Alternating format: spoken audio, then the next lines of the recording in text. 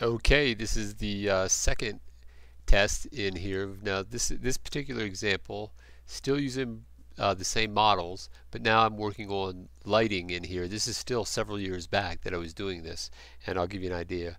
Let me see if I find where my lighting is on this thing. We'll just turn it into nighttime a little bit, so like that.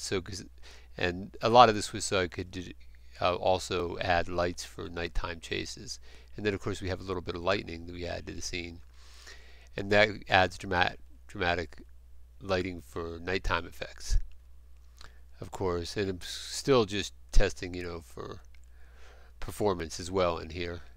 A lot of the models you see in here are very rudimentary, as you can tell, but that changes, as you'll see in the future videos.